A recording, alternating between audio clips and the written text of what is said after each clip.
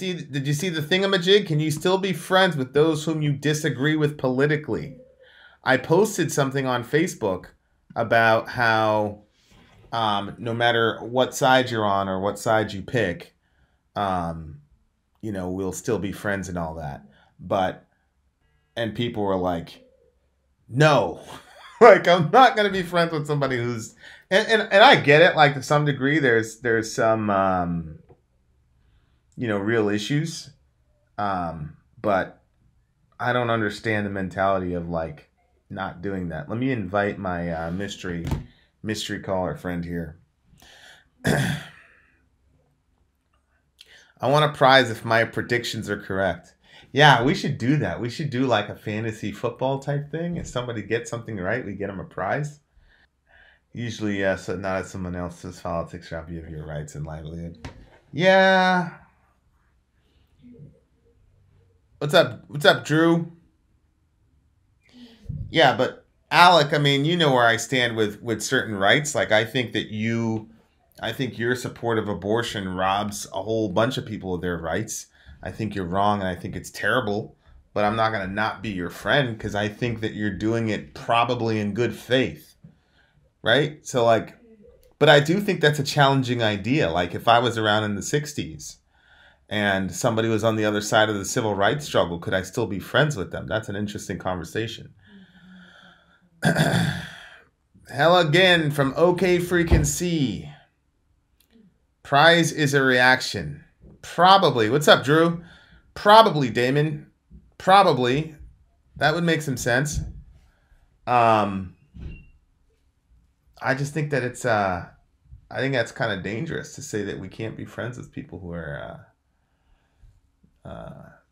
differ from us politically. I don't know, but we'll see. If you want to call in and help me think this through, if I voted for a representative introducing legislation to legalize race-based slavery, I wouldn't expect you to be my friend. Well, are you saying that there's legislation that's like parallel to the transatlantic slave trade in America right now?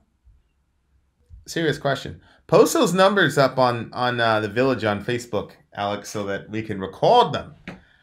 Because I get what you're saying. And honestly, knowing me, I probably still would be your friend. I consider myself a friend of Jonathan Edwards, and he owned a slave. I don't, and you probably would have, Alec. What's going on, Mr. Mystery Caller? So I don't know. I don't know what I would do. I mean, I know how I mean, and some of this, I'm in Maine, right? And so as far as racism goes, there's a certain degree of, there's a lot of things that you just have to overlook if you're going to have relationships with people here.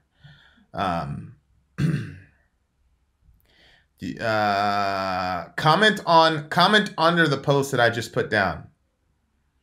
Because I posted this, what's going on, Mystery? I posted this in the Facebook group. So there you are. You're going to have to be like within like 10% accurate there, Alec. You want racism coming to Georgia. Fred the local villager. What's going on, Mr. Fred the local villager? Yeah, I bet you. I bet, Alec. I bet. But do you think there's any like slavery level denial of civil rights legislation happening that's going to be decided by the votes tomorrow? Has ever our state openly practices voter suppression? Yeah, bro. I know, it's crazy. What are you saying yes to? And Alec, call in. If you're saying that there's slavery level legislation at stake happening, I want to know. Call me and have that discussion. What's going on, Sarcast? Sarcast, I think you and I probably agree on this, that we ought to still be friends with people we disagree with politically. I definitely think that people of different political strokes can be friends. I'm friends with people of all political stripes on purpose. You have to have different view. Vid, why are your firesides so early in the day? Because we have villagers from Europe that basically never get to have a fireside because it's always like 2 or 3 in the morning their time. And we just got done a batch of reviews, and I have an hour between now and when football comes on, so I figured I'd take the time with you beautiful people. North Carolina admitted to race-based voter suppression openly in 2016. Yeah, who was the one that said Alec or Jonathan? You guys will probably remember. There was one particular one that said that there were just like too many black people who would skew too far to the Democratic side, so that they DQ'd them from voting or something like that. There was one where like they openly admitted it. It was bananas. If you reject friendship due to political differences, it causes factionalism, which the founders warned us about. Good point. I even like you, although you dislike mayonnaise. That's funny. So, does anybody disagree? Does anybody think that there are certain like moral implications to being friends with somebody who is voting for moral an immoral piece of legislation or whatever? Because Alec brought up a good point where Alec said, well, would you vote for, slavery? Like, would you be friends with somebody who voted to, let's say we had slavery up for a vote, would you be friends with somebody who did that? I think that carries a lot of moral implications. I probably would be. But then that goes into the whole question of, what about Nazi? Like, would you be friends? Let's say there was an American Nazi party. Could you be friends with somebody who selected to vote for the American Nazi party, who was actively advocating for ethnic cleansing? Oh, that's a good question. Easy to be friends with those I don't agree with, but can they be friends with me? That's the issue I'm seeing. That's a very good point. So somebody call me up because I want to talk about that. Could you be friends with somebody in the American Nazi Party? I don't care about the moral implications of their vote. I care when they think that their vote is their morality. I don't understand that. No, today there's no Nazi Party. I think most of us are saying you have to be friends with people even if you disagree with them politically and even if they vote opposite from you tomorrow. But my question is, does that apply across the board or just in our current political milieu? Oh, I see. Because I'm a Christian, I vote Republican. Because I'm an atheist, I vote Democrat. Lots of people in my own family are strongly against the EU. Pretty a lot of discussions follow. I will admit I have a hard time being friends with the conspiracy theorists. So, Sarcast, I don't really know a lot about how that works. So, like, if you're a European and you're against the EU, you're automatically a conspiracy theorist. Are you far right? Is this the Brexit thing? What are we talking about? Call me up. Let's have a discussion. I have no evidence to support that, but a lot of younger atheists tend to skew more right than atheists have historically. Yeah, I can see that. I mean, Sam Harris is definitely no friend of the left, and he's sort of the current pope of the younger atheist movement. I'm not far right, but I'm right leaning. I think it's fine to be right or left leaning, but we all have to learn to just meet in the middle somewhere. I agree. Right, and that's where the skewing left comes from, or the skewing right. All right, somebody's calling me here. Who is this? Who is this? Who are you?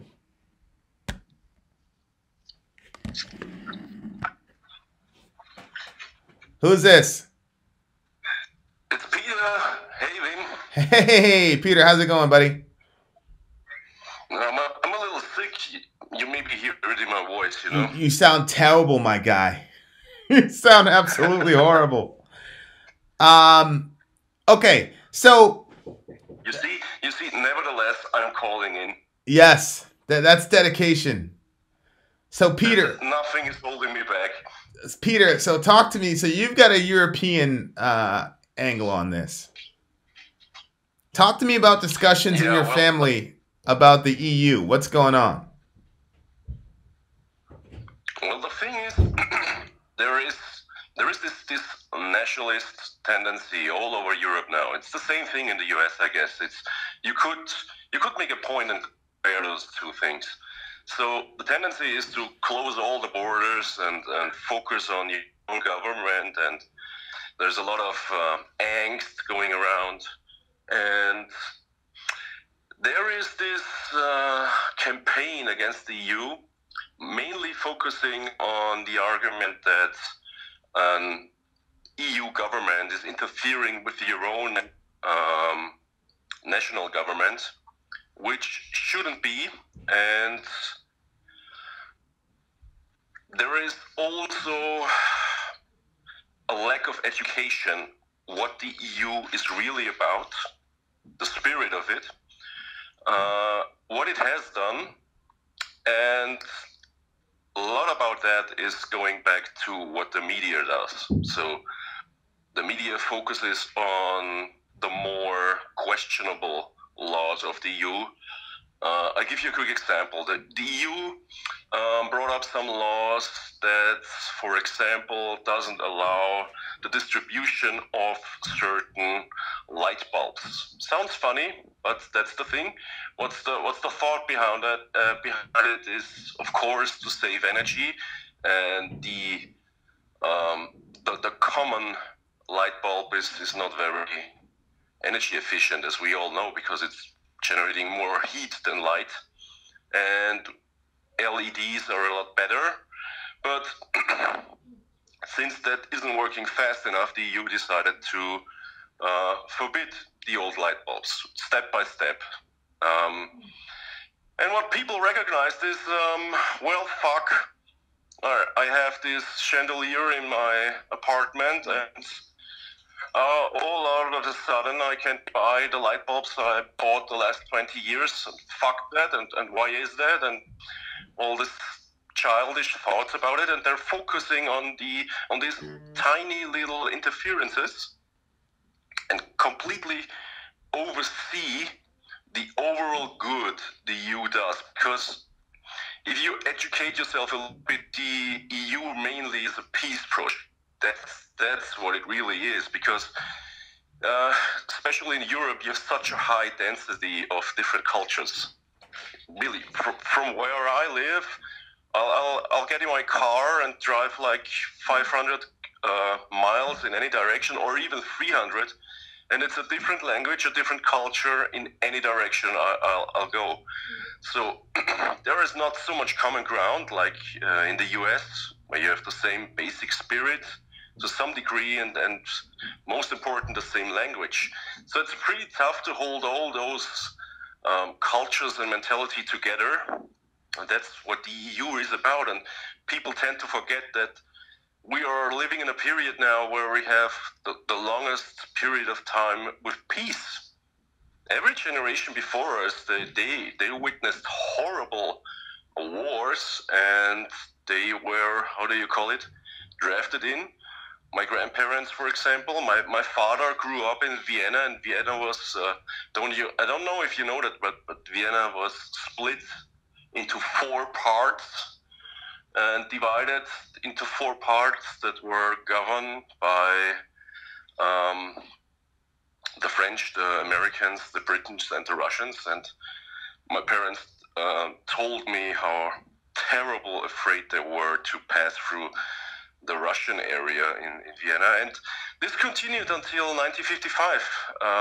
And then there was the Declaration of Independence in Austria, big step. So we were occupied about 10 years after the Second World War. So you could, yep. So you see a lot of value in the EU. Oh, I do see a lot of value. But it's not perfect, it's not flawless, but the good things absolutely outweigh the bad things. So okay. It's really a necessary project. I don't see anything good coming from more nationalism. Nationalism never did anything good in history for anyone. Okay, so but then you have family members who are on the other side of you. Absolutely. Okay, so then I cannot imagine you ever actually raising your voice, Peter, because you and I have disagreed stridently on things, and you pretty much kept it the exact same way. But so then yeah, there's a big difference, because you are a pretty irrational guy, and as soon as I pitch any argument to you, you will first of all listen, think about it, and then respond in some rational and smart and calm way. But the discussions I have about the EU, they're not rational. They're highly emotional from the other side, mainly. So they're telling me things like, no, they're working on a secret soldier program. They're working on a EU military secret what programs that will take over and everything else, and that's just plain bullshit. And it's hard to talk them down. Well, it's it's very, very, very difficult to rationalize with conspiracy theorists, and I'm not saying it in the pejorative sense, like to say that they're like irrational as an insult. I'm saying in the sense of it's kind of impossible to disprove it, because if you bring up evidence that clearly disproves it, they go, see, that's what they want you to think. You know what I mean? So absolutely. So it's and it's not based on fact, so they can't prove it in the first place. So how could I be able to disprove it? Okay, so how do you? So these folks are folks that you would say they're nationalists. They're like, we need to keep our country identity. Look at the United States. That's why I'm assuming they're saying that's why they're so powerful and blah blah blah, because they got one language, they got one culture, and if you come to the U.S., you have to assimilate. But with us, you have the European Union, which is trying to do all this conspiracy stuff. We need to make sure that our country has a specific identity. I'm assuming that's how the argument goes. Yeah, which is just plainly stupid, because Austria and many countries in Europe are melting pots, cultural melting pots. They evolved from so many different cultures. I mean, even in Austria, you have the Czech influences, Hungarian influences, the German ones. It's so many different ones, and people tend to forget it. It's even in our names. If you open up a telephone book and go through the names, the most common ones in Austria, you will end up with all different kind of names right through the Balkan states and all that. And still people come up with these terms like a true Austrian. You know, like the ones in the US. What's a true American? Please describe it to me, you know?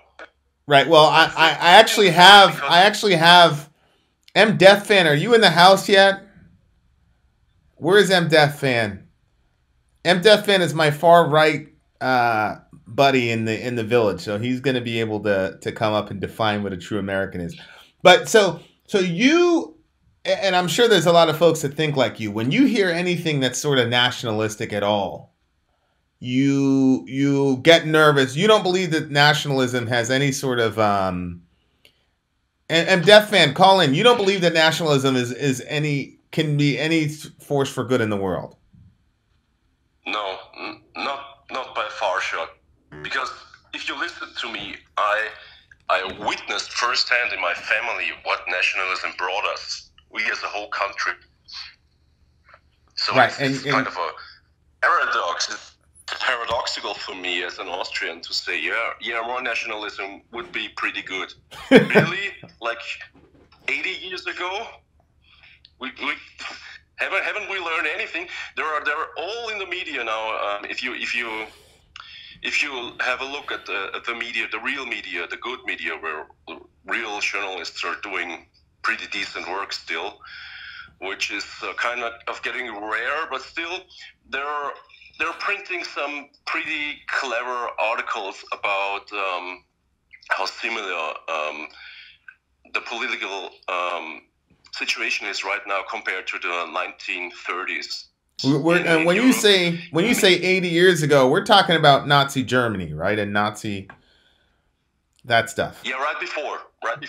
Yeah. Because it's amazing. I read some articles, and there were still things I didn't know. When Hitler gained influences and he was elected, everybody was sure, it was all over the media back then, that him getting a chancellor would calm him down, would put some reason into him. The responsibility and being in the parliament would somehow make him reasonable. Okay. And yeah. So Peter, we all know how that turned out. So Peter, can you stay on the line? I've got M. Deaf Fan, who is an American right-wing nationalist that would love to talk to us about the virtues of nationalism. Maybe you guys can have a conversation. Sure. Okay, stay on the line. So Peter, my leftist European buddy, is going to have a conversation with MDef my right-wing nationalist American buddy. This is going to be very interesting. Give me 1 second. All right, where'd he go? Here we are. I'm calling you up right now, Mr. MDef. Add. There he is. The phone call is coming.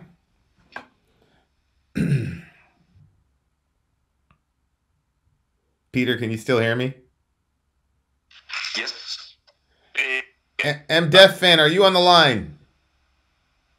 I'm here. Okay. Did you hear what Peter said about nationalism? I just got in here. I was listening a little bit. I think he just has a negative outlook on it. I think it's just a matter of defining what we think the definition of the word means. Okay. Peter, do me a favor and define for our friend MDef what nationalism is. Well, that's a pretty hard task for me to do. Wow.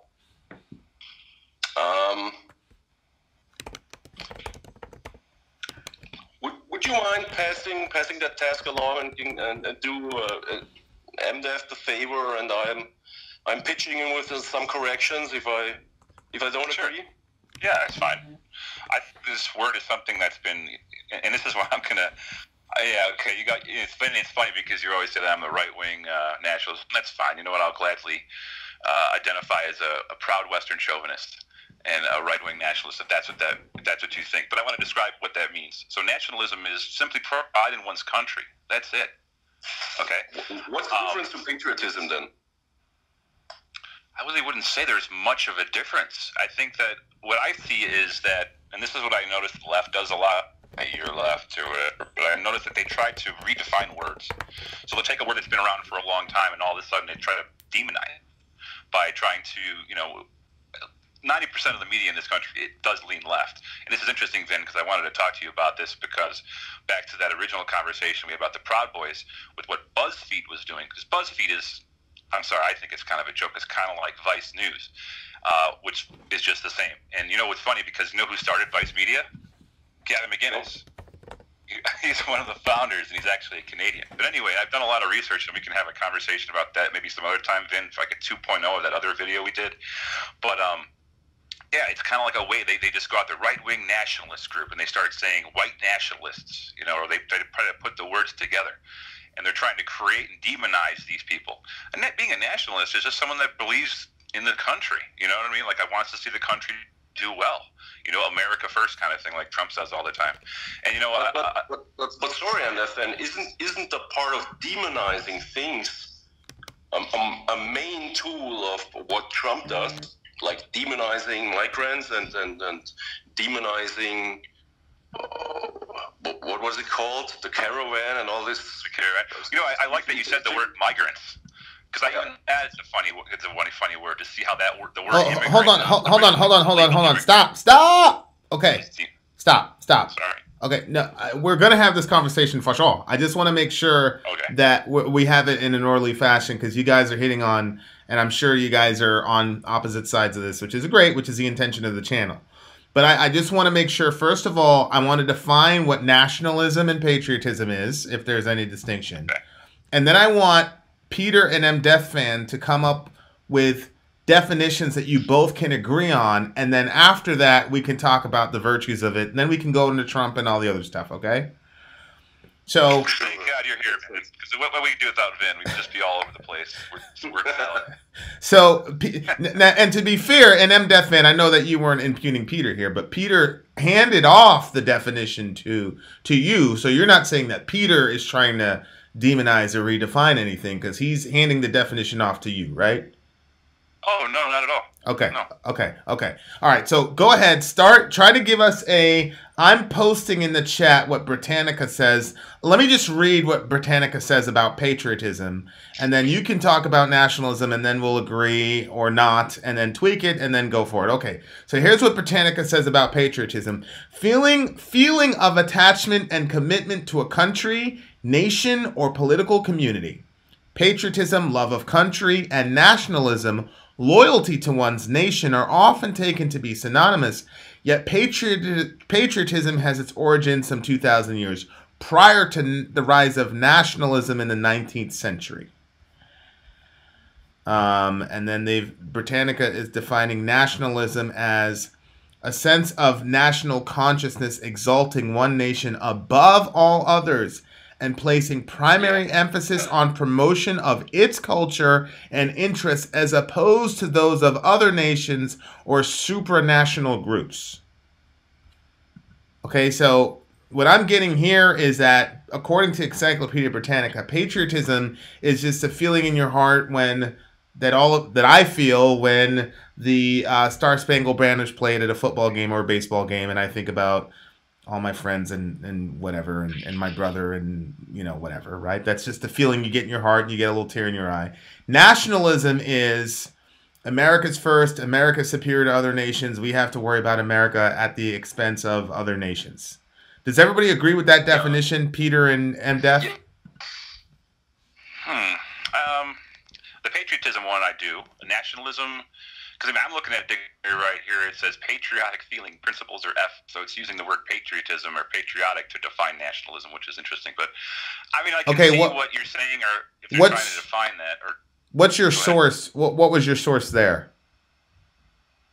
This is just through Google Dictionary, like the first thing that comes up for patriot meaning. Okay, I'm on Britannica. Nationalism meaning. I'm on Britannica.com. I'll put that link in the chat. There it is, right there. Patriotism and nationalism.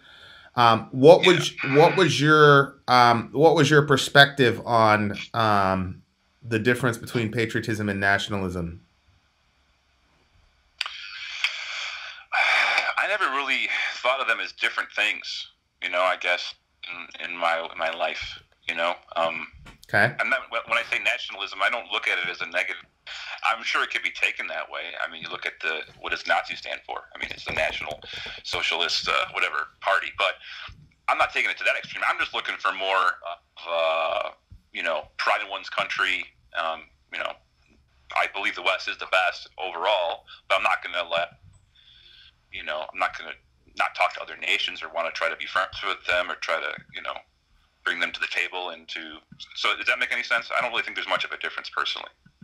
Well, again, the patriotism seems to be the emotional attachment, but nationalism is the ideology based on the premise that the individual's loyalty and devotion to the nation state surpasses other individual groups or interests.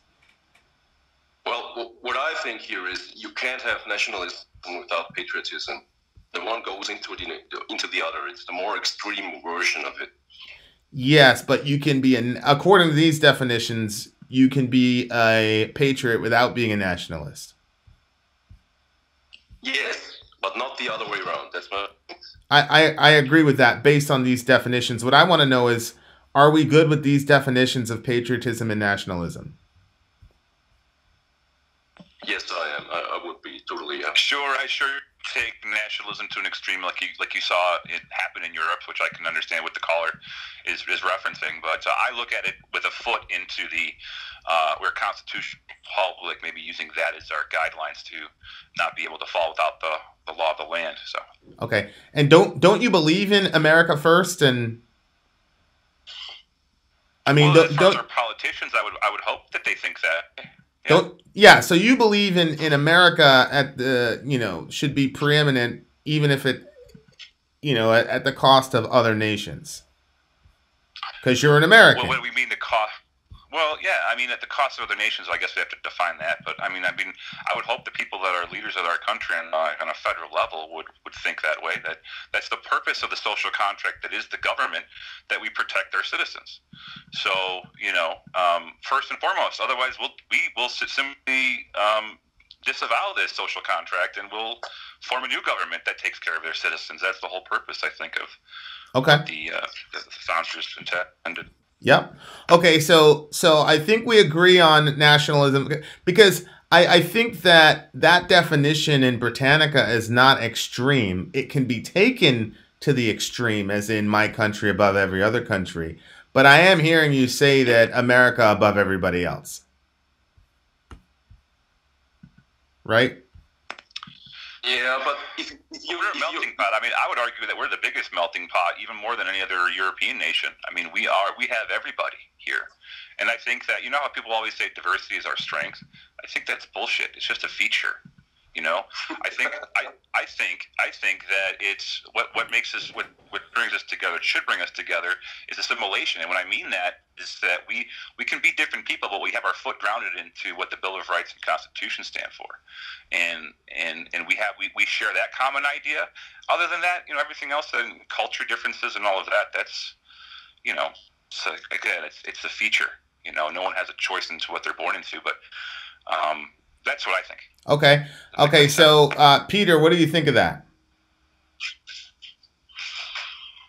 Well, I think you shouldn't underestimate the power of diversity, and also a very interesting thing is that from a European perspective,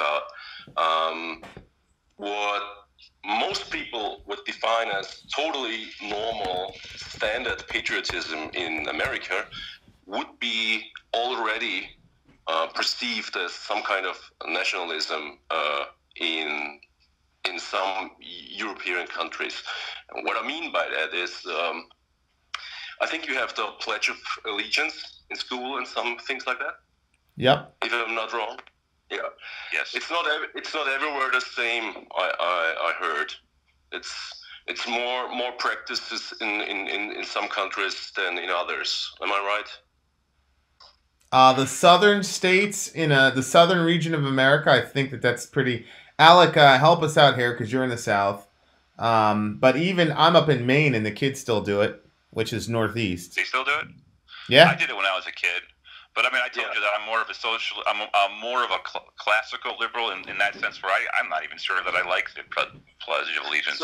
So this is unthinkable in Germany and Austria. Why? Because it's so close to what Hitler used to do, to swear on all the national values and you name it, and that would be way too close to what happened back there. So we kind of separate everything that could even remotely reminds of that. So we have a total different approach to patriotism.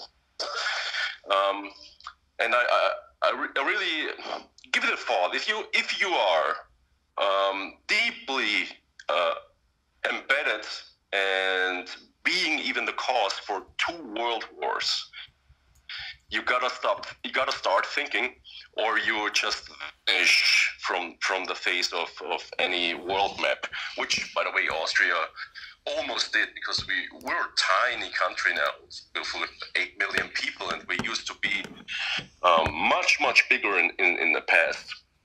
So the thing is, what do you do after that? You fucked up, kind of, yeah. And I know that the situation in the U.S. is completely different because you never had any war on your own soil, so that's a big difference. Well, we had the Civil War.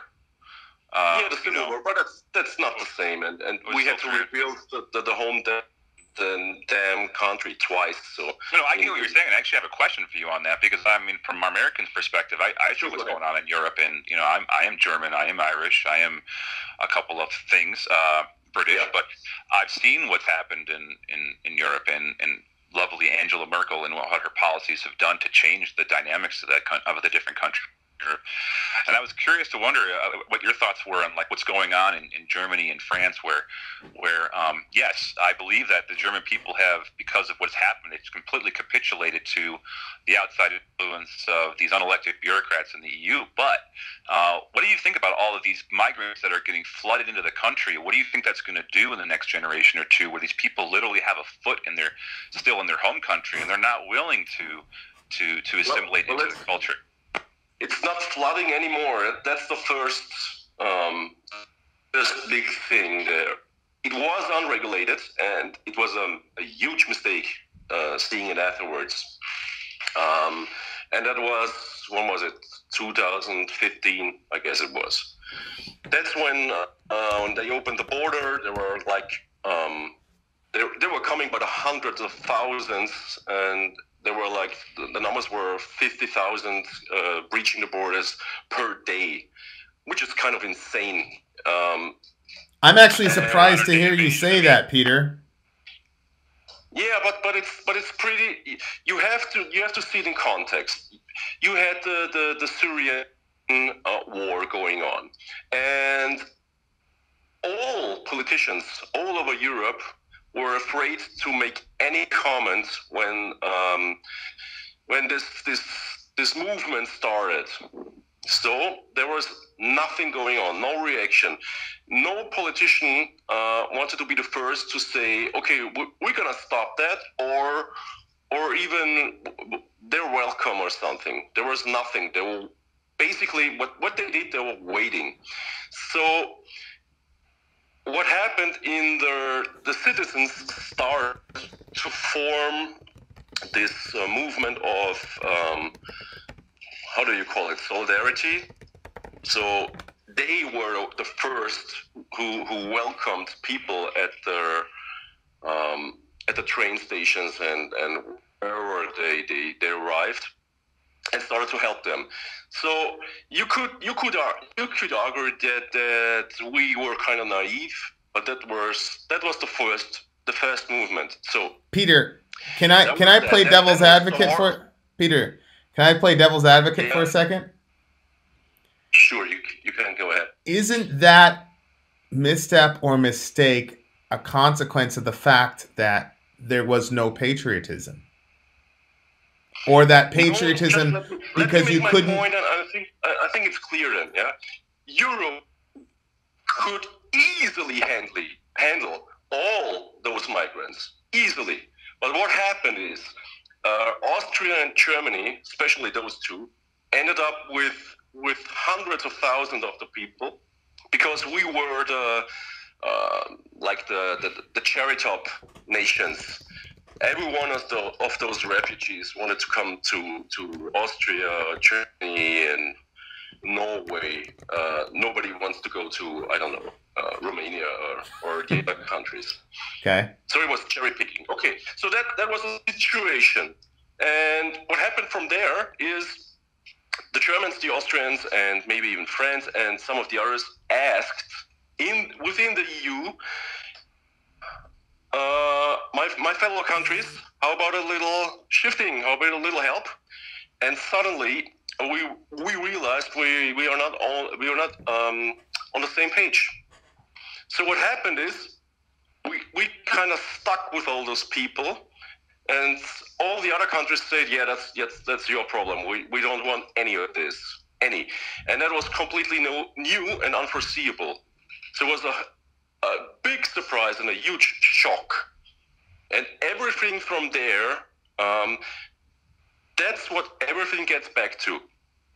All the problems are rooted still, by the way, in that the countries couldn't agree on an equal share of the load of refugees. Because if they would have, it would have been pretty easy, because it would have been like 10 or 20,000 refugees for every country. And that's nothing. It's so easily doable. Okay, so you're not saying that. You're saying, yes, it was a mistake for Austria and Germany to take in so many, but lack of patriotism. Because they were naive enough to believe that the other countries would do the same, which they didn't. Right. You know, the funny part is that the people didn't even get a choice. You had unelected bureaucrats in the EU allowing this to happen without even asking the people of these independent countries if they wanted this to happen. France will never be the same again. Germany will never be the same again. There are no-go zones in Britain. You can't go there. Sharia law is incompatible with Western culture. I've lived among these people. I know how these people are, and you just can't. It's just completely different cultures. Now, the nice thing about America, the idea. Let me talk about America here for a second, because this is how we're different. The cultures are different, and this is why you're seeing a rise of nationalism in Europe. Because there are people who are going, because look, there's things that happen like rapes all the time. Have you seen these migrant rapes? They just literally try to censor that from the people. and the people are getting pissed off that this is happening, or like their kids are getting killed, or whatever's happening, rising up, and I would too. You know, if they're going to censor it from the people that this is even occurring because they don't want bad optics of it. But Ben, the American side of it is a little bit different. The idea is supposed to be, if you come here, you assimilate into the culture, meaning you learn the language, you learn the history, you learn why this is the best of the worst ideas we've had. And we are diverse, but yes, we are also linked in that we both believe in a constitutional republic that lists our rights, our rights are from our Creator, and life, liberty, and the pursuit of happiness, and then the rest of the Constitution. So that's what was supposed to bring us together. But now America's infected with, I infected with this idea of socialism and wanting to go away and progress so far away from it that we're going to totally shun what made us great in the beginning. And I think that's where you see all the turmoil in the U.S. Peter, do you agree with the statement that France will never be the same again, or that do you agree with the idea that the French have lost their culture? No, that's far too radical. But first of all, the media is blowing this rape statistics and everything way out of proportion, way. Because if you're serious about it, then look up the stats. That the rape numbers aren't going up. But the ratio, how much refugees or migrants are in... What about the stabbings in Britain? I mean, do you think that's just... how do you explain that? Well, I don't have any answer for that, because I'm not familiar with the stabbing. I understand these are huge countries, and there's probably a lot of portions of the country that are untouched. But then when you see, like, there's been countless videos of just mobs of people running through streets in these different countries and just looting and rioting and all this stuff. It's crazy. But it's not like that all the time. So, MDev fan. Hear me out. There's two different things about people coming in your country. The first group is people who want to apply for a green card, let's say in the US, who are willing to adapt any culture, and it's the same in Europe. And we need it, by the way, because especially in Western Europe, people are not having enough children. So the demographic problem is huge. Our pension system is nearly collapsing. The statistics and the foresight is horrible. So we need migration. That's the first fact. Even if the media and the people are trying hard to neglect that. But it's, of course, a lie. And the second group are refugees, and that's where things getting difficult. Because first of all, they are not coming by free will. It's just they have no other choice, mostly. No, I agree with you there. This is we kind of talked about a little bit before, Vin, about the war in Syria. We have a lot to do with what has occurred there. Yeah, and but why a lot of the refugees were the point I'm trying to get is how we handle them when they arrive is the biggest influence on what will happen with them in the next 10 to 20 years in the country. And if you treat them like scum from, I don't know, shithole countries and what you have, what do you expect to happen? The first thing that happens is they gather around and they start forming like ghettos, which will become those no-go zones you referred to. That's all connected, because if you gave serious chance, and if you say, okay, I get where you're coming from, how about some language lessons for free, how about this and that, and you actually do something for integration, you will see completely different behavior and results. And there are studies and case studies and lots of examples in my own country, because we have some small villages who voluntarily applied to have like 100 refugees, and it's working like a charm, I tell you, really. If you take hold on, Peter. To that level, it's perfect. But in the big cities where you have whole areas where you find nothing but refugees, of course, the conditions start to spiral out in a downward spiral. Peter, are you saying, this is just a yes or no question, do you agree that there are no-go zones in France and other countries in Europe? Yeah. There are. Okay. And kind of. You've got to be careful with that term, but yes. okay. Oh yeah. Okay. And MDef fan, did you understand his solution to that problem? No, I do. I've actually heard this before, and I think it's an interesting one where you like, yes, you treat them nicely, then maybe like their kids are the ones that assimilate better into culture because they've grown up there, they're friends with the people. I've heard of that, and I mean I can understand that piece. Not even a second generation. It also affects the first generation. The first contact defines how you are mentally. How you open up, how open-minded you are to everything new. If I feel welcomed, I agree with you, man. But we're rational people, and some of these people bringing in there are not rational people. They're not coming in from like you're. I could say this to be argued. You're a Western culture, right? I mean, you're coming from a Western culture, so you kind of think this way. But you know, I've lived among people from these countries, and it's a lot different. They think of things a lot differently. Now, maybe you're right. Maybe you could do it, but I mean, man, there's a lot of people have been. So earlier. Hold on 1 second, I gotta step. Peter, earlier you said that that America is more homogenous because we have the same culture generally and the same language, whereas if you drive a couple hundred miles anywhere, you're in a completely different world. So when you hear Trump supporters talk about Mexicans, other immigrants, they need to learn English to be part of this country. They need to assimilate. That we cannot have multiculturalism in the sense of we're going to have 5 different languages in America, that English has to be the sole language, that type of thing. Do you see the validity of that type of argument? Yes, because it's the same here in Austria and Germany. It's mandatory now to learn German to get the citizenship. It's mandatory. It's not an option anymore. Okay, so you don't believe that exalting a particular language is a form of nationalism? No. Okay, because we have to have. I think it's the least common denominator. Is that what it's called? It's absolutely necessary. Yeah. Okay, so then you can still celebrate your own culture and where you come from, but still learn and accept the culture and the language of the country you're now living in, which is, I think, common practice in the U.S. Well, if you look at some names of, I think there are 5 different Viennas in the U.S. alone. So that says it all.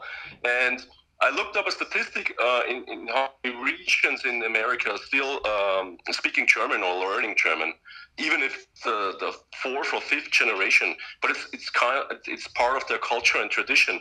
So it is still a melting pot, and they're still embracing it, but without this foolish sense of honor and proudness and putting their roots above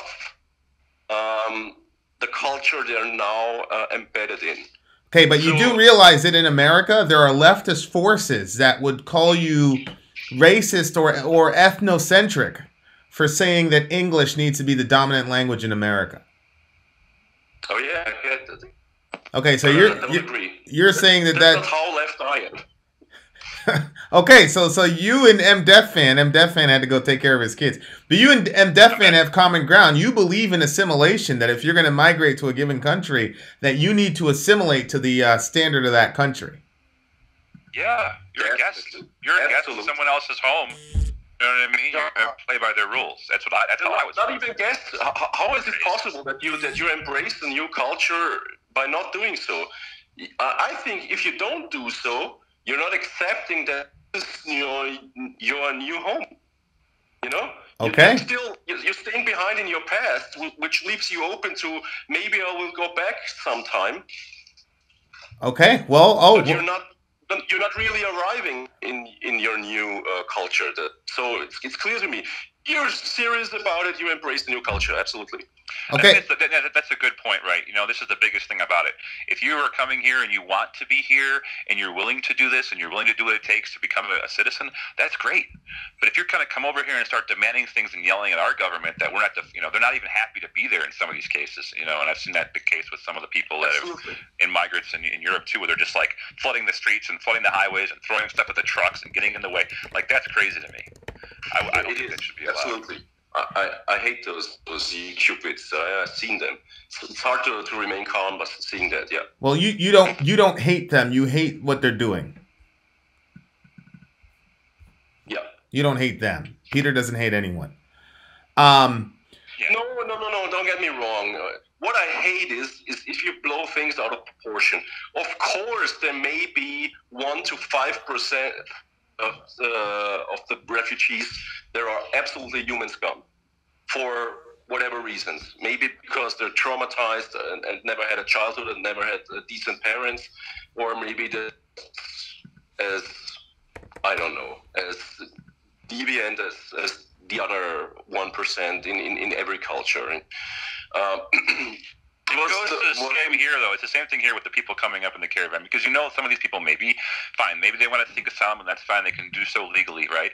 But then you're going to have people coming in and getting into that. They're going to see this is coming through. They're going to join the party. There's going to be a 5% or so, or whatever the percentage is of really bad dudes that are going to come in here. Now, if they come in here and kill someone that you love, right? And like that's the breakdown of the government, the social contract that is to protect our citizens, especially when it hits your family. Now, this is the thing that pissed me off, what the media did when Trump brought all those families together in front of the cameras. Remember that when he first became president, he said he was going to have a press conference, and all the media outlets showed up, and it was about illegal immigration, and it was about the families that have had people that have gotten killed by illegal immigrants. And there's it's a staggering number. And that's the kind of thing that, and then you started to see the media start immediately going into not reporting on it. Would you agree that there are two standards now? Because I'll give you an example. There was some years ago a big controversy about this fucked up human being. He was called Fritzl, and he locked up his own family and his own daughters and them in the cellar. And they realized that about 2 decades later, and it was a big scandal, and some French journalists about Austria that this goes back to the Nazi time, and that's what happens in Austria if you leave them alone and whatsoever. It was a pretty disgusting thing. Nothing to be proud of. So what I didn't read after that is that, I don't know, all the people around where it happened should be deported or treated differently whatsoever. So you get my point. As soon as you read about a rape case with any refugee involved, it's completely blown out of any proportions. You have to close the borders, the airports. There has to be done something. It sparks this outrage. Well, here's the thing, but we're in agreement. But the thing is, it's like legal immigration's okay. That's what this country's all about. That's what we're talking about here, at least here in the U.S. Come in legally. Get vetted. We can find out who you are. We don't just get to mass let all these people in and without figuring out who they are and if they're actually part of from Honduras or not, or do they just jump in the line because as they were walking by, they're like, let's get in on this. Well, hold on for a second. Hold on. Let me ask a question, please, Win, because it's so important to me. Go ahead. How I see it, all what is happening right now with the refugees, and let's not forget it's a human right to seek a refugee, by the way. Yeah, all that is happening right now is, for me, a test run. A very important test run, what will be happening in the future. And why? Because if global warming is real, and by the way, I think it is, you will have in the next 50 years, you will have the ocean rising. And what will be happening is that the land mass is shrinking. So you will have the first climate refugees. But just give me a second. I'm Death Fan. I have 2 questions for you. One, and I'm not challenging you. I just want to know: do you have any statistics, whether in Europe or in America, of migrant violent crimes in the sense of they're committing them at this crazy disproportionate rate? I'd have to go pull it up, but I mean, over the years, I've just read a lot about what's going on in Britain, and I've seen what's happened in France, but I don't have statistics right at this moment, but I'm sure I could at least look for them. I know that stabbings are up in Britain. Well, yeah, I know stabbings are up in Britain. I mean, I know that. What I'm saying, that never was a thing before. What I'm saying is, if you've got, but aren't they mostly stabbing themselves amongst each other? Refugees stabbing refugees. What's Finn's second question? I don't know. We have to find out. But I'll look into it. But what's your second question? Okay, so we don't have the data. So because what I'm hearing you say is, man, these migrants are doing all these violent rapes and murders, and then I hear Peter saying, yeah, it's being blown out of proportion, and the only way we'd be able to measure that is if we had some data, right? Because if it's like 0.5% of the migrants are doing this, then I'd say, okay, Death Fan, you're taking this out of proportion. But if it's 3.5, then Peter, that's a different discussion, right? Yeah, absolutely. So you know, the next time we have this talk, I want to have this data. The second question that I had is, I agree with Peter on this, and I don't even know if there's any disagreement to be had. Isn't asylum, Death Fan, isn't it a UN human right, and B, isn't that a policy in America that if a person comes to seek asylum that they're handled differently than an immigrant? Yeah, through a port of entry. I saw the video you posted of my man Judge Napolitano, and I love that dude. He's a very smart guy. Yes, they should be able to go through a port of entry to claim asylum, but the issue is, technically, if you're claiming asylum, you would do it in the next neighboring country. You know, there's lots of different. They're going through a bunch of countries to get up here. If they're trying to get out, and Mexico even offered that, they don't want to do this. I don't think this caravan. I think a lot of this is politically motivated. Be honest with you, it's got a lot of the signs of it. You're seeing, you know, people getting bussed up. They're not doing it now, but they were literally driving them up in trucks and like, who's paying for this? I mean, this seems very strange. And then all the lawyers going down the border telling them what to say. But look, if people need help, they can come to a port of entry and they can claim asylum, and then they will be vetted, and that's the way to do it. You know, they're going to go through and they'll vet out the people that don't belong with them, I'm sure, right away. Okay, so then they can't just walk into the this whole characterization then of the caravan, quote unquote, as an invasion force is just propaganda then.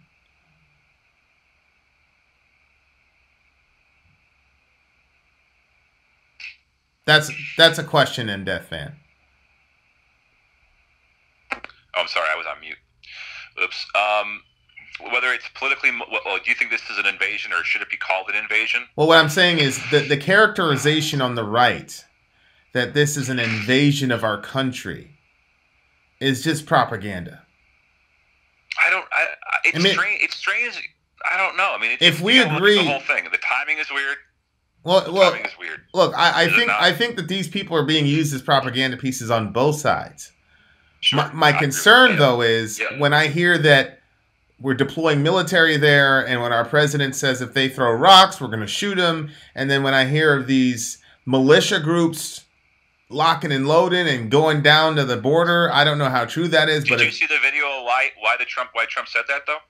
Did you see that helicopter coming in? They're throwing rocks at the helicopter. These people are not. Has a helicopter ever been downed by a rock? These people are trying to help them. They're not. I mean, why would you be throwing rocks at a helicopter? They're not trying to do anything but help these people. Well, hold on. What I'm saying is, when you characterize these people as an invasion force, because I believe that both that the left wing and the right wing are both using these folks as propaganda pieces before the midterms. That's obvious. Mm-hmm. And if you're a leftist and you don't see that, then you're blind. Welcome to the show. But my concern is the ramifications of each side's propaganda. And so when I hear these people being characterized as an invasion force, and then I see our president saying he's going to open fire on them, and then I see, because you're a military guy, you know that if you open fire on these people, you're going to hit collateral damage, right? Yeah, I heard him say that. I've also heard him say other comments since then, too, about clarifying. But but and Death Fan now, troops, I mean, you're throwing rocks at your head. I'm sorry. I mean, some of these guys put rubber bullets in and shoot them with rubber bullets in. I don't care. But MDef fan, hold on for a second. Now we have militia groups locking and loading and going over to the border. So the discipline. I can't speak for those people. Neither can you. You can't control people. They're going to do what they want to do. But I don't think that's a good idea. No. Well, you're a discipline.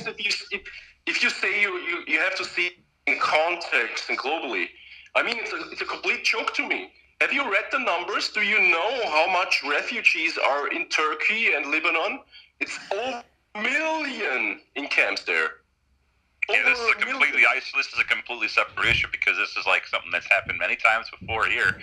These caravans coming up and they just start coming in and they just want to come through the border. Look, they can hit the port of entry. They can claim asylum. If they get vetted, that's fine. But please see it in proportion. So there are countries who are willingly taking 1 million refugees in, and you read nothing about them complaining and about about any tendencies going.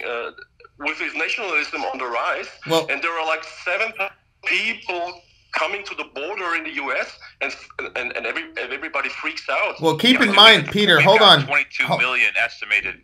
Okay, go ahead. Sorry. Well, I think you're going where I'm going, Peter. To be fair, especially in the community I live in, around 9/11, around 2001, my community in Maine took in a massive influx of African refugees.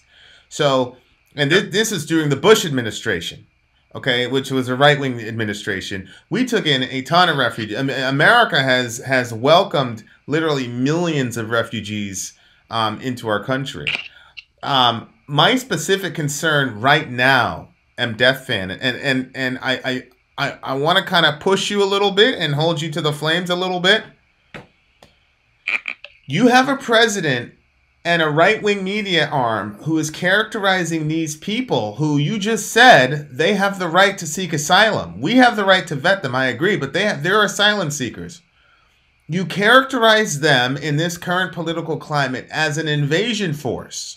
You then say that you're going to authorize, you send your troops to the border, you authorize them, you drop hints that you're willing to open fire, and now you have militia groups who, to your point, may not be the most rational people who are now loading up and going. And then the guy who shot up that synagogue basically alluded to the fact that this was an invasion force. And because this particular synagogue was supporting these invaders, he was going to go and kill people. Like, do you see that as a recipe for disaster at all? And does Trump need to be more careful about the rhetoric, and the right wing, do they need to be more careful about the rhetoric that we're using about these people?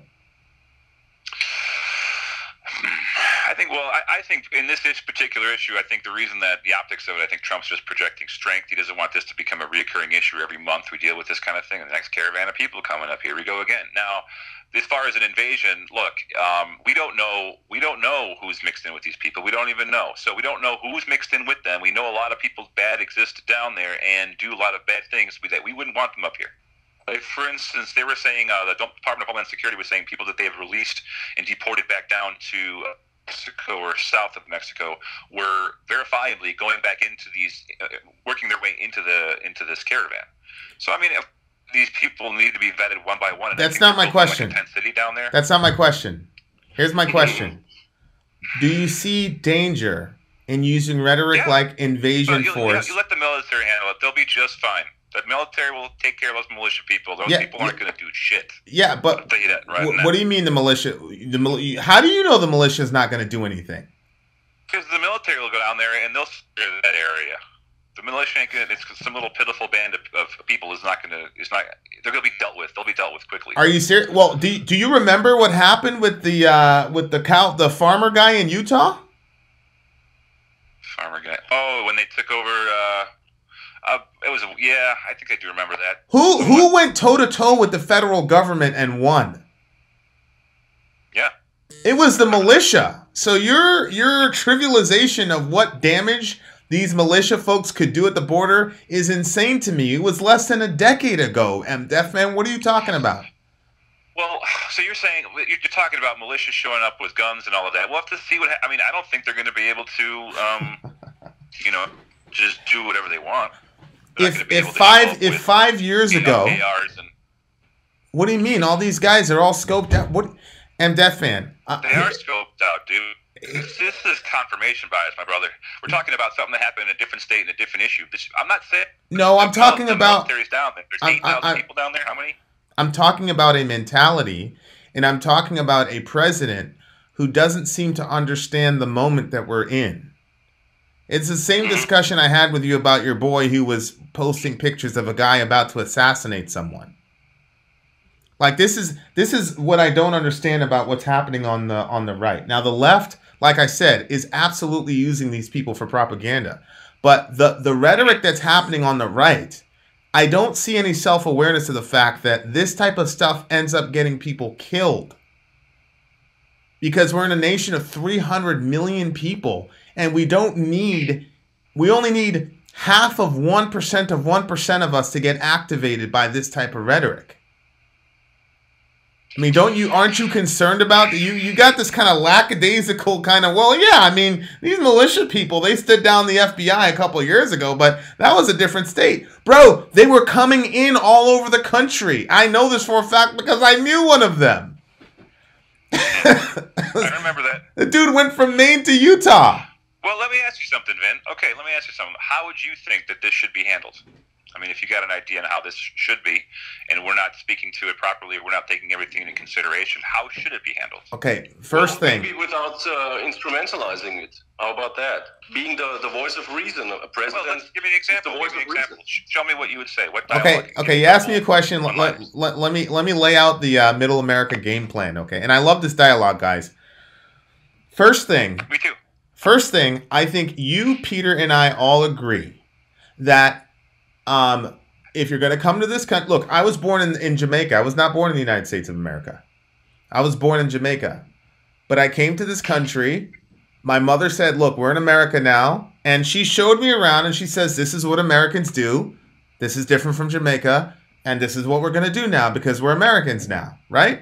Now, I didn't have to learn another language because Jamaica's primary language is English. I had some patois, but, I got rid of that just naturally over time.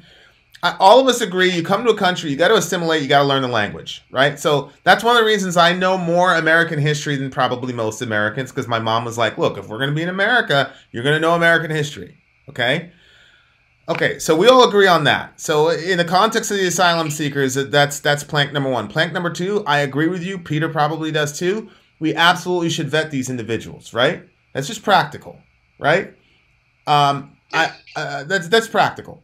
Here's the thing, though. Now, when I get to the left, when I get to the media wing, because right now the left doesn't really have a lot of political power, okay? When I get to the media wing, the leftists are using these people to paint anybody that just said what I just said 2 seconds ago as a racist, ethnocentric Nazi. And I think that type of rhetoric from the left creates a certain environment where it pushes people to the fringes. What the left needs to do is say, do what Peter did. Peter said, look, this is law. They're asylum seekers. Yep, they need to learn the language. They need to assimilate, and we need to vet them, but they're asylum seekers, and leave it at that. What the right needs to do, however, is to realize that when folks on the right when folks on the left get radicalized, they join Antifa and take over a street and beat people up. I get it. But the fact of the matter is, when the right gets radicalized, people are being killed. This happened last week in our country. When the right gets radicalized, they load up their weapons and go to Utah and point weapons. I couldn't even believe this. I was like, this is crazy to me. These dudes are pointing weapons at federal agents, and they stare down the federal agents. So when the right wing gets radicalized, when the right wing gets radicalized, you have to realize what type of moment you're in. So I'm not going to you as a right wing person and as the president of our country, we cannot use words like invaders and deploying the military to kind of create this environment among a certain group of right-wing fringe who believe that they're going to lose their country. Like there are people that literally believe that these people can take their country from them. They're not as nuanced. I thank you for the explanation, and I think I understand where you're coming from more now. As I told you before, we live in idiocracy. Again, we're much more centered than us three here speaking with each other. But there are a lot of people that are on the fringe and that aren't that, intelligent. Yes. And then hold on. And if they're getting a steady diet, I'm sorry to interrupt you, but if they're getting a steady diet of Fox News and they're getting a steady diet of Invader and steady diet of we will shoot them, then those idiots get activated. They can kill people. We've already saw it. That was the guy's motivation in the synagogue. You realize that? That was conflating those two things. But I get what you're saying. Well, no. You don't want people to kill each other. You want to keep the peace. And Death Fan, he explicitly stated that was his reason. He's some crazy idiot, probably on SSRIs or who knows. We'll see. But I understand that. I don't put 100%. Something here. Go. Let me say one thing, and then Peter is out because I'm the moderator. I'm going to back off. And definitely, I'm not putting 100% of the synagogue shooter on Trump. I'm not. What I'm saying, though, because he was obviously mentally unstable. What I am saying, though, is that what pushed him over the line was this immigrant thing. He explicitly said it. There's no mystery. And you know how I am. If somebody says something. If Emelian Orlovsky says something about Russia, I'm going to believe him, right? Well, this guy posted why he was going to go in there and kill those Jewish people.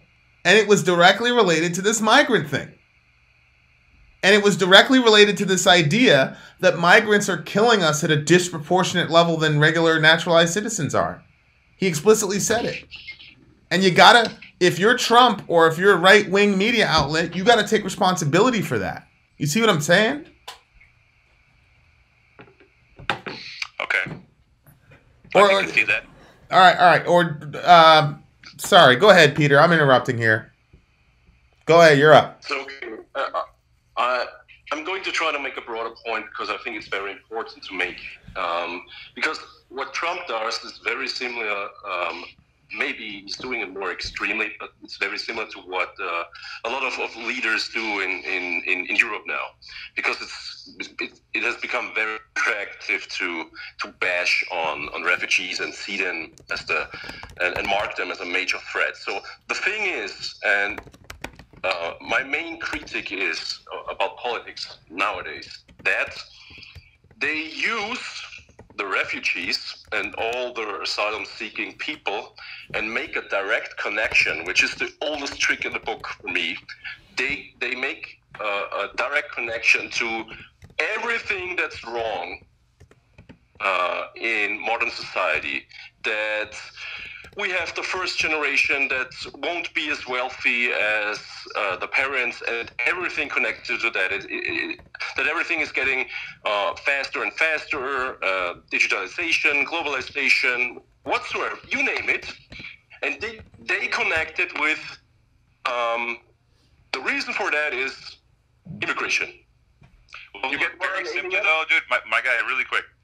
It's real simple in America, right? Because if we naturalize, this is the argument that we have going on here.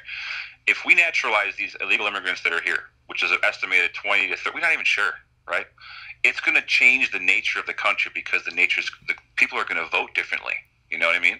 So the conservative look is that, look, if you come in, you have to want to come in here. You have to want to assimilate into our culture and not just come and get naturalized and be able to vote. Significantly change this country, and so progressive that we're going to just abandon the Constitution. We're going to throw away the Bill of Rights. We're going to become a socialist country. That doesn't really work out. History doesn't seem to. Well, capitalism is perfect, right? But it's, as I said before, I think it's the best of the worst ideas we've had. It allows us to have a lot of different things like this discussion that we're having right now. But yeah, that's the fear I think that you'd see from the people on the right, that it's. Because that could significantly change. I mean, they're saying that African Americans and Latinos are starting to change in the support. Like, have you heard about Brexit? And there's a lot more conservative leaning, sure, or at least middle of the road leaning people that are not white. I hate breaking down colors, man. It's the stupidest thing ever. The color of light that reflects off of your epidermis. Anyway, stupid. But that's how it is in this country. It is changing. But if you naturalize 42 million illegal immigrants in this country, what are they going to do? They're going to vote for what? Who gets to give stuff away? You know what I mean? If they're going to vote left. It's going to change the nature of this country overnight. Whoa! So that's what we see. Wait a second. So Death fan, you're not worried about. That's the greatest fear. Hold on, Vin. Or go, Vin. No, Peter. No, go ahead, Peter. It's just my show. What right do I have to talk? Go ahead, Peter. No, the point that I was trying to make is that the left makes the big mistake that any critic is instantly deemed as you're a nationalist or you're a Nazi. Right. It's a big issue in Germany, especially. As soon as you criticize refugees or what's happening, and you're a Nazi, you're deemed a Nazi. So that's a no-go, and that's terrible for every culture of discourse. But what the right wing does, and that's even more harmful, because the one thing is affecting free speech, but the other thing, what the right wing does is they somehow manage to still connect all that's wrong and creating this big smokescreen, and they try to make it seem that as soon as we handle the migration problem or get rid of all the refugees, everything is going to be better. And that's a huge fucking lie. And I can't believe that the broad population is still buying it. It's still working. And it's exactly the same what happened in the 1930s in Europe. Because the right wing is, and of course Hitler, his biggest cue was to make people believe as soon as we got rid of the Jews and what they do with this country and whatsoever, everything is going to get better. And people are desperate now. I mean, it seems paradoxical because we were having a better life than every generation before us, but still people are feeling insecure and whatsoever. So what happens if you instrumentalize those refugees? If you mark them as the cause of all the things that are going wrong, yeah, what's going to happen? What's next? I'm not saying that. In Germany, I could bring. Is that what you're thinking? I think we're talking about you're across the pond. I mean, this is completely different. Like anytime I hear someone start talking about Trump's a Nazi, I can't even look at you seriously. Like just like when people start saying this right wing and Nazi conflation thing, it's just so ridiculous. But that's what I said. That's the wrong thing. Oh, he just said Trump is a Nazi. That's the wrong thing. He just said that's either. Yeah, he just said that's wrong. But but M Death fan, you alluded to something that was, I couldn't believe that you were this honest. Are you saying that the biggest issue that you have with the migrants and just immigration, illegal immigration, whatever you want to call it in general, is because it will change the voting landscape of our country? Did you say heard that before? Huh? Is that the first time you've ever heard such a thing? No, it's not the first time. In the 2016 Democratic Party platform to naturalize illegal immigrants in this country, it's available. You can go read it. That's what they want to do. What do you think that will do to the voting in this country? How will that change the country? Okay, so you're not necessarily worried about these guys throwing rocks at $60 million helicopters. You're worried that they're going to peacefully come in and vote Democrat. No. I'm saying that's the overall arching, what's the word? Way to think about that's typically how people on the right think about the entire issue of illegal immigration as a whole. In this specific instance, for this migrant caravan coming up, I mean, you saw what they did as a Mexican military. They're just basically shoved through rocks. I mean, these people are not peaceful. Can we agree? Some of them are not. It's probably 70% men. Well, let's say that's true. 70% toxic men. You believe in toxic masculinity. Very good. Okay. Well, let's say they are desperate. What's that? Let's agree on that they are desperate and they have nothing to lose. That doesn't equal that they are violent by nature and keep continuing to be violent. Once throwing rocks at people and busting through barricades, what would you call that? I mean, it's violence, man. It's violence. Well, Peter, I mean, let me say one thing here. If you're a refugee and you're looking to escape your homeland because of unbelievable tyranny, and you get outside of your border to the first country that's willing to take you in, should you be happy to be there? That they're willing to take care of you? They even offered asylum to these people, but some of these guys are still throwing rocks and being violent with them. I mean, it doesn't make any sense to me. Does it make sense to you? I think that's a one-sided picture because you have no clue what they experienced on the way here, and I assume it's not being welcomed with open arms. Would you do such a thing? Yeah, but sure I would.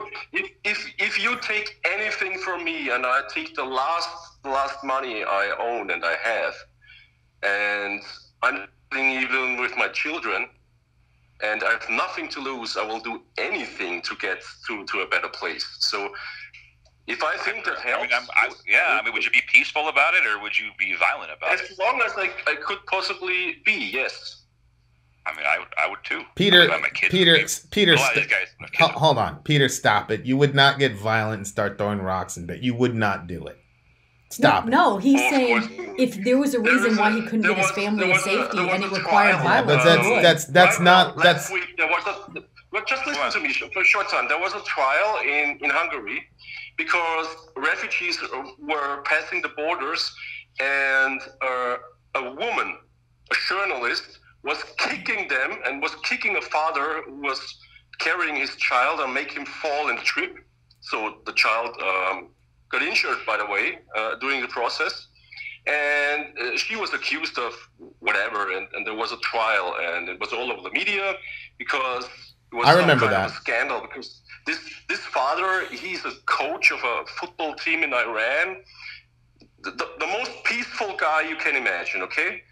And she felt entitled because he was running to the border to kick him and make him trip. So perfect. You see, I remember. I showed Sori. Hold on, man. I showed Sori that video. Yeah. And it was a terrible video. So what you're saying, Peter, is that's what these people are experiencing. Yeah, multiply it by 10 or by 100, you know? And let's see how peaceful you stay. That's my point. All right.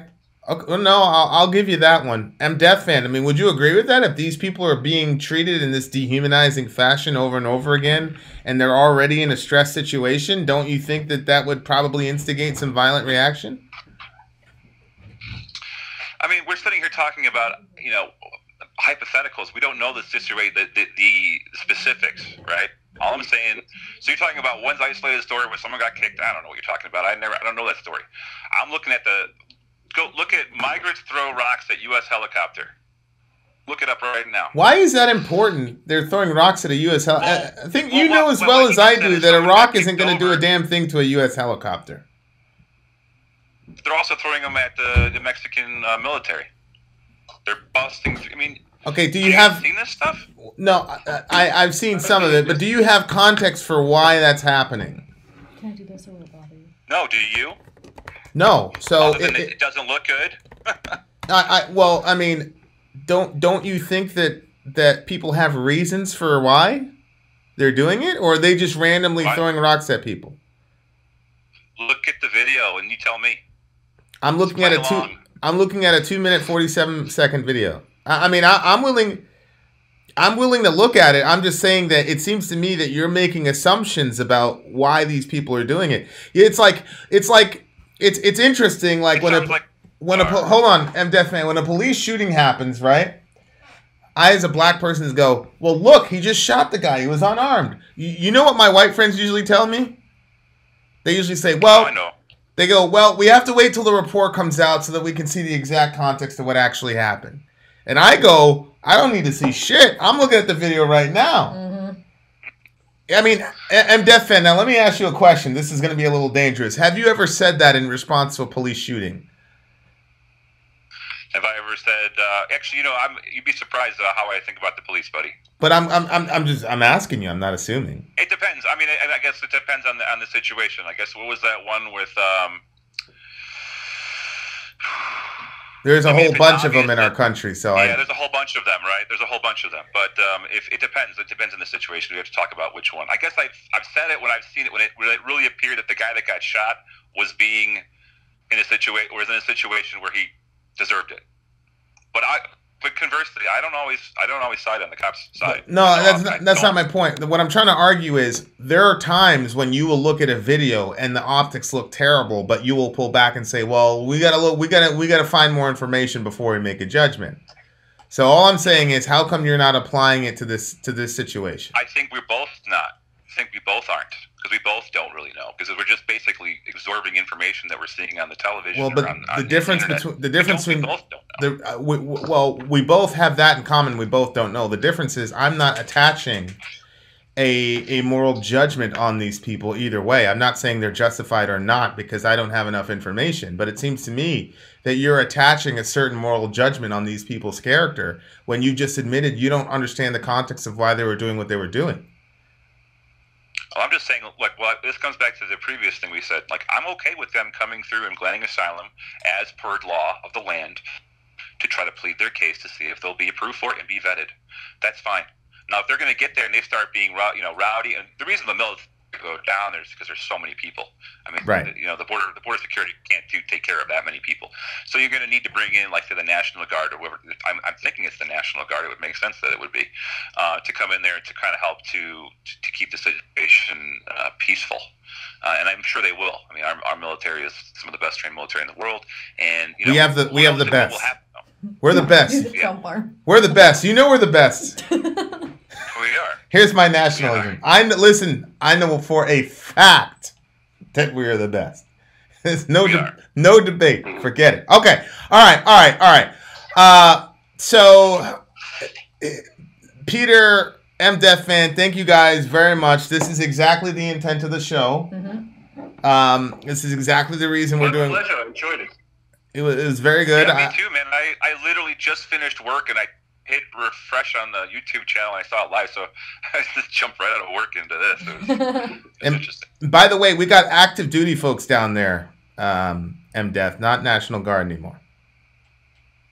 Okay. But you can be an active duty National Guard guy. Yeah. Can't you? Yeah, you could. It's not all weekend warriors, which is a good thing.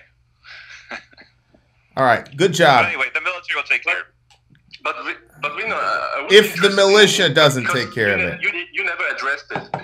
What's your take on what I said, that this is a test run about how we will handle the climate refugee things that will eventually take place in the future? Are you asking Vin or me? Vin. Well, I think climate change is a very real thing. I don't know how. Look, I always tell you guys, I'm not a scientist. But when the little research that I've done on the science, and when I hear the rhetoricians on both sides, it's clear to me that climate change is a real issue. And so it's not inconceivable to me that we could have that type of refugee crisis. And I am extremely concerned about the way that we're handling people that are seeking asylum or in an emergency situation. The United States is a large, very extremely large landmass as far as how much of the world we own in proportion to how much of the world other countries own. So I'm very concerned about how we're treating other people, which, Peter, this has been a theme with us from the beginning, where I'm concerned about every single human life. And so we have a penchant for dehumanization. And right now, if it were to happen, God forbid, I am not very confident that we would handle it properly. And I think right now, if it happened tomorrow, we'd have a lot of dead people. That's just how I feel right now. Yeah. See, that's the thing I have a problem with, because in the EU, it's a big issue that this kind of hypocrisy. And what I mean by that is everyone in the EU and in the middle EU is saying, okay, the border countries, it's their responsibility to open up some refugee camps and do the vetting process properly. Of course, that's nearly undoable because there are hundreds of thousands of people stranded there, and it costs a lot of resources and money, and it's a real burden on those countries. And that's the point. Don't believe for a second that those countries who demand such a thing are giving them any money to help them with this big issue. They're not. Hey, can I jump in really quick here? I got to get going, but I just wanted to say one thing really quick, just to kind of to answer you as far as the whole climate change refugee thing goes. First of all, we are a very generous nation. We're one of the most generous nations in the world. I mean, you can see the aid that we give other countries. Other countries give aid like we do. And we've done a lot to help people. But we also have to realize true evil does exist in this world. Just because we live isolated in the U.S., we don't really get to see it a lot. It really does exist, and we do have to vet these people coming in because, you know, these people could eventually be living in and around our family. And absolutely. That's, again...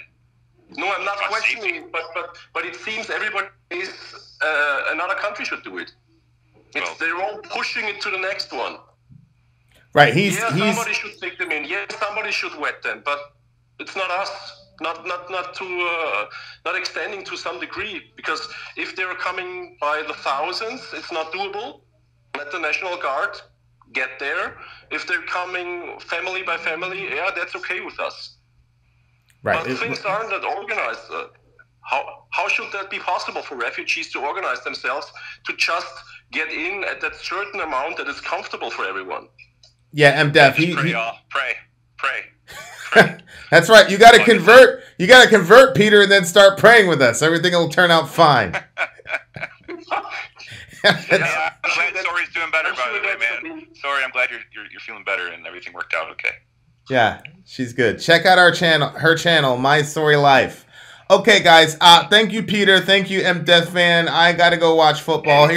Here are my final thoughts, ladies and gentlemen. As we've just demonstrated, we are able to disagree stridently. And as we disagree stridently, we actually find the areas where we actually agree with each other. So there was a lot of overlap, actually, between what Peter thought and what MDeath Fan thought. I thought they were going to be on the opposite of everything, but there was common ground, and then we branched out and made our separate points. As far as my original thought process, can you be friends with someone with whom you politically disagree?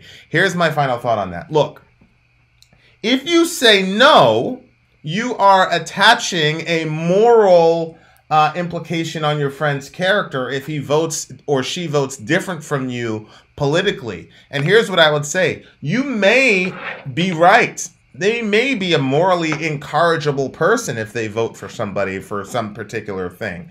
But what's the situation there? If you truly love your friend, wouldn't the best thing to do to be more of a friend to that person and demonstrate to them that the error of their ways to your actions and your words to win them over? How is losing you as a friend going to benefit them or change their minds the next time there's a midterm election or a general election? Those are my final thoughts. Love your neighbor, love your friend, and vote, y'all. Then out. Sori out. Gone.